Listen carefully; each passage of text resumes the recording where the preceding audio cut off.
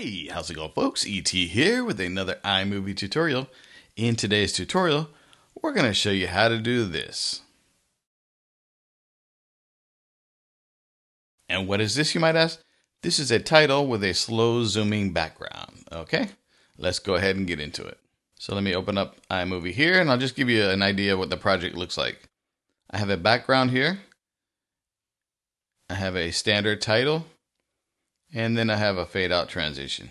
So let me go ahead and start a new project and show you how I built this. Here we go. Go to projects, go to new, go to movie.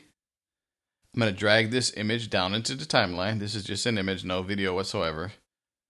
Let me go ahead and close up the timeline here just a little bit. I'm going to extend it out for about 10 seconds or so. So it's not moving whatsoever. We're going to click on it to highlight it. We're going to go to our cropping tool. We're going to click on that. Next, go to Ken Burns. And what we have here is a start and an end point. And once you apply that to the image here, we get the movement that we need.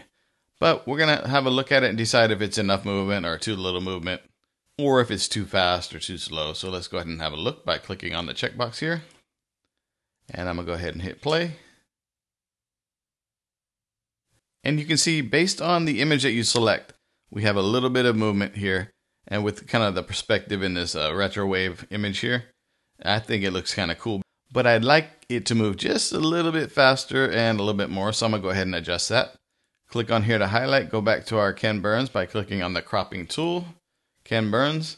And what I'm going to do is shrink the size of this thing just a little bit. And you want to make sure you end up where you want to be.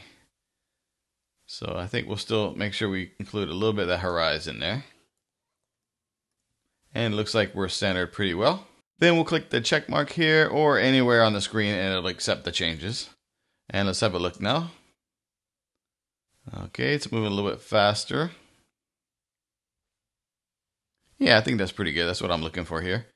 Next, what I want to do is add a title to it. So we'll go to titles, and I think we'll just pick a standard one here, nothing special. We'll drag it down into the timeline. And next, we're going to stretch it to the length of the video itself. Then we'll click on the title to highlight it. We'll go into the viewer here and edit the text. I'm going to delete everything except the big text. And we'll put zooming background. Next, I'm going to customize the font to the way I want it. I don't like the outline there, and I like a different font. I like to use this one here. Avenir Next Heavy. That's my favorite. So let's have a look at it here. And you'll notice the background is moving, but of course the title is staying exactly where it is. So it kind of gives a 3D kind of perspective look, and I thought that was kind of cool. Okay, to add some customizations to this, if you want it to go faster or slower, the only way you can really do it is to shorten or lengthen the actual image itself. So for example, if I go shorter, it should be a lot faster. You'll notice it is.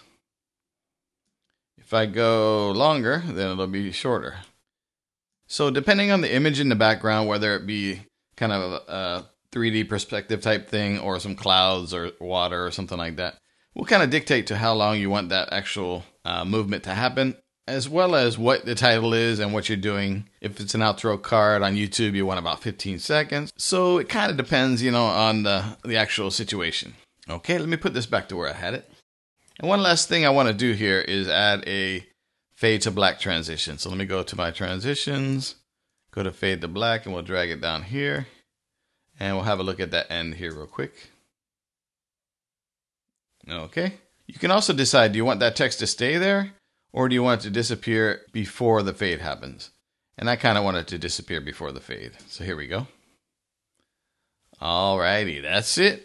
I want to thank everybody for watching. As usual, peace, aloha, thumbs up, ring the bell, ding dong, all that stuff. Talk to you next time. Peace and aloha.